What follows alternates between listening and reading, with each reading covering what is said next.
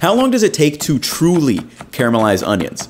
Despite what many recipes say, it's a lot longer than you think.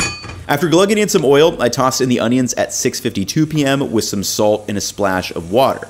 That water is going to turn to steam and just speed up the cooking process a bit, and I kept this on low heat. This is what they look like at 7:04 p.m., slowly getting there.